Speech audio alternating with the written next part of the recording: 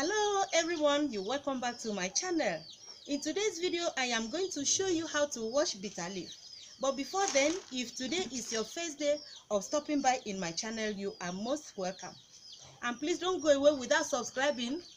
Remember to turn on the bell so that you'll be notified each time I upload a new video. In today's video I'm going to show you how to wash bitter leaf. Like I told you, bitter leaf is a very sweet and delicious soup that can be eaten anytime. It can be eaten with eba, it can be eaten with fufu, it can be eaten with wheat. You can eat bitter leaf soup just as you like. And so if you want to know how I wash this bitter leaf to this extent, please keep on watching this video to the end, as I'm going to take you into the farm that I cut this bitter leaf and also wash it. So come, as I'm going to take you into the farm. You know, here in the village, it's not like township or cities where everywhere is sandy. Here in the village, you know, there are so many plants, and some of the plants that are planted in our living areas are for so many reasons, which this is one of them that I'm showing you. So this is a snake plant that drives snakes away, far away from your vicinity or the area that you are living.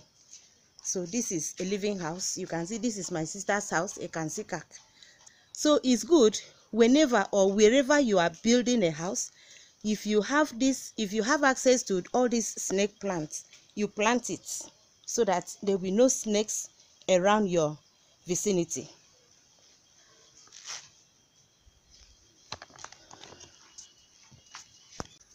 So guys, this is another snake plant. Look at it. Look at the way it is.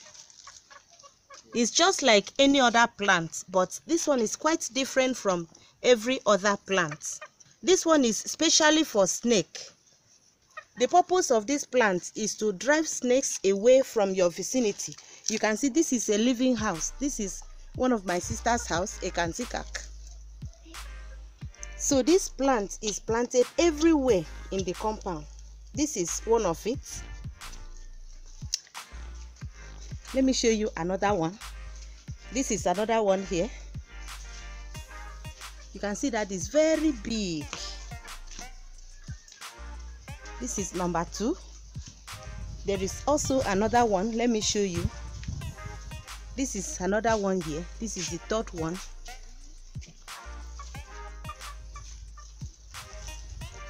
And the 4th one is this one.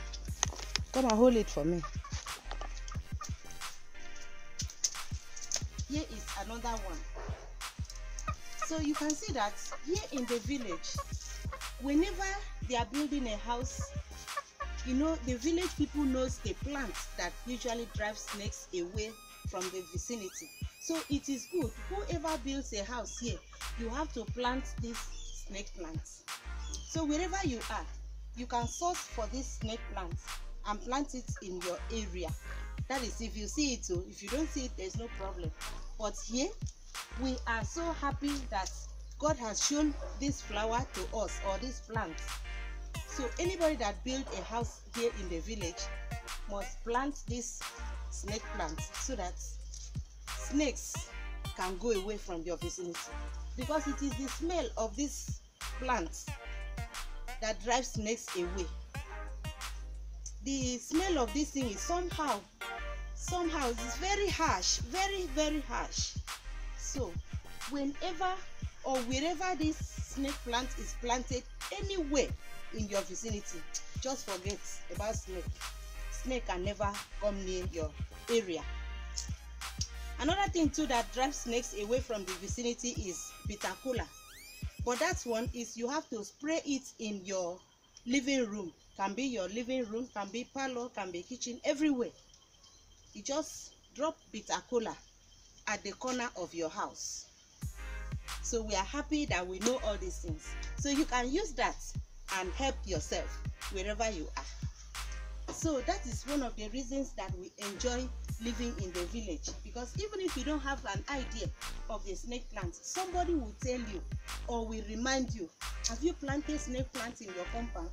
And with that, you will quickly remember and go and look for it and plant in your compound. So it is very good wherever you are. If you have access to this snake plant, you can plant it in your compound. It is very good because it drives snakes away. So we don't eat it though. We don't eat it. So it's for snake.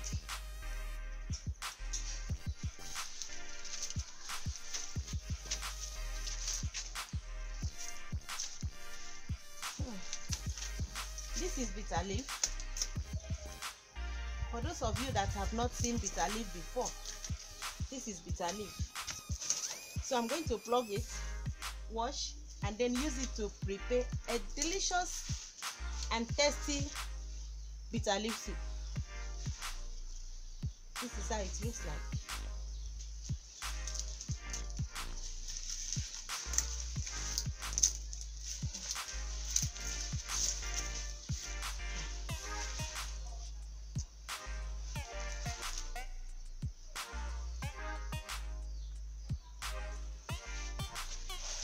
So let's go and wash it.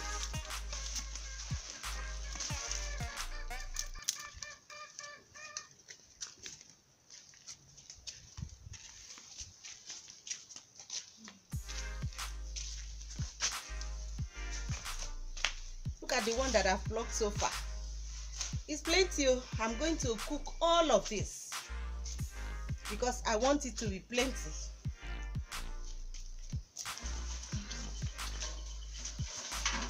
So I'm going to plug it. Normally, before you wash your bitter leaf, you have to remove it from the stick so that it will be easier for you to wash.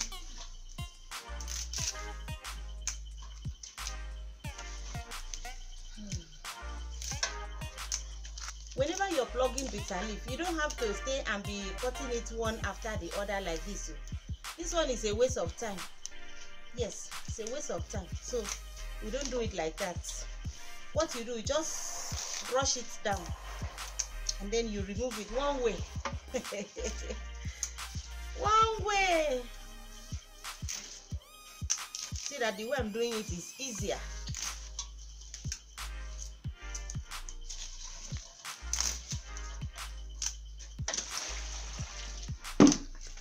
So before you wash the bitter leaf, you have to rinse out the sand.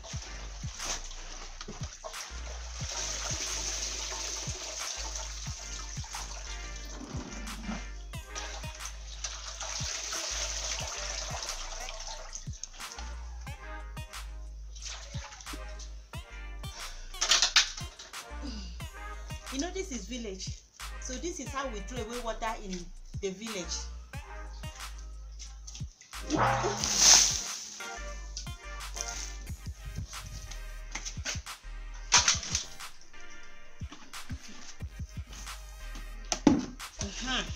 So I'm going to start doing my work.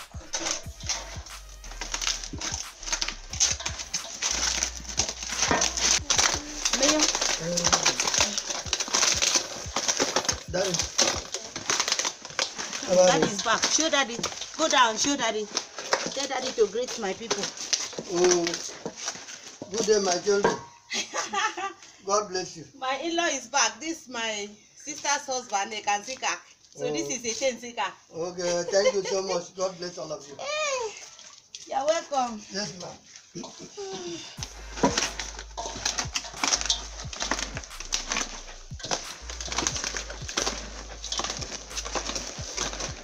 Get out of there, so go and bring oil for me.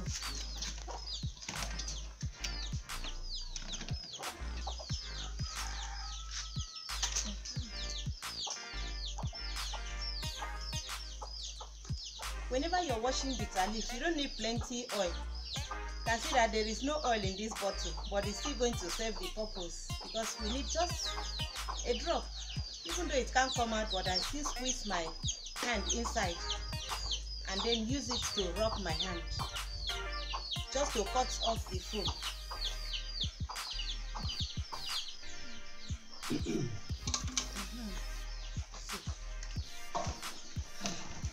It's going to work. It's going to cut off the foam.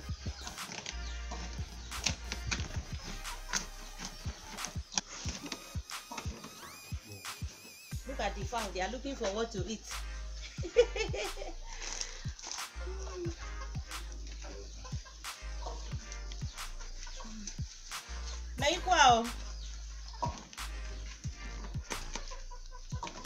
Give me. So I'm going to use knife and cut it. Sometimes some people don't like cutting it, but I like cutting it because I'm going to use it to cook right away. So I have to cut it.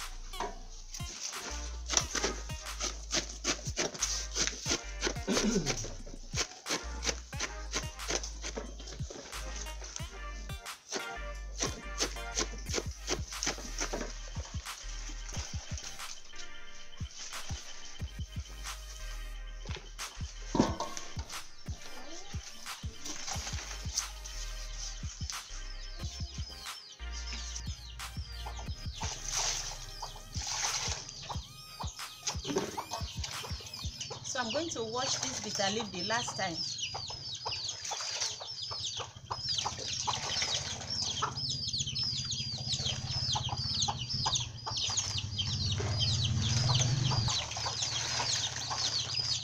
It is very clean now.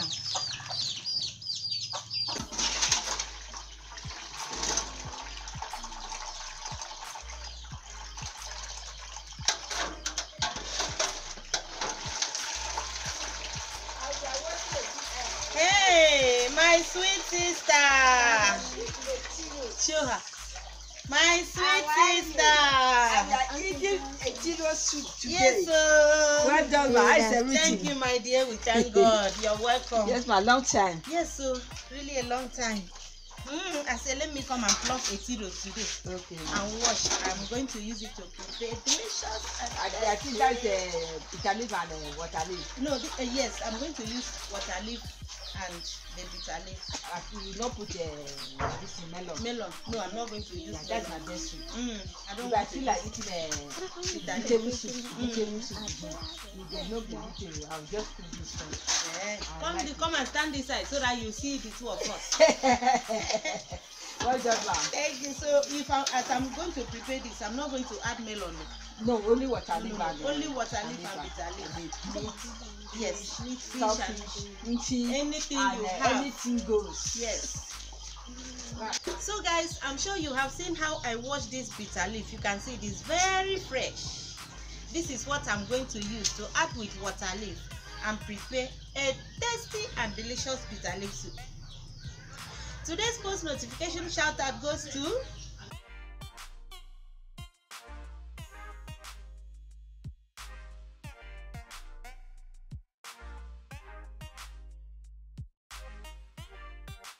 For you to earn a shout out, make sure you subscribe to my channel. Turn on post notification when you subscribe so that you will not be left out whenever I upload a new video. Also be the first to comment and get a shout out in my next video. See you in my next video. Bye.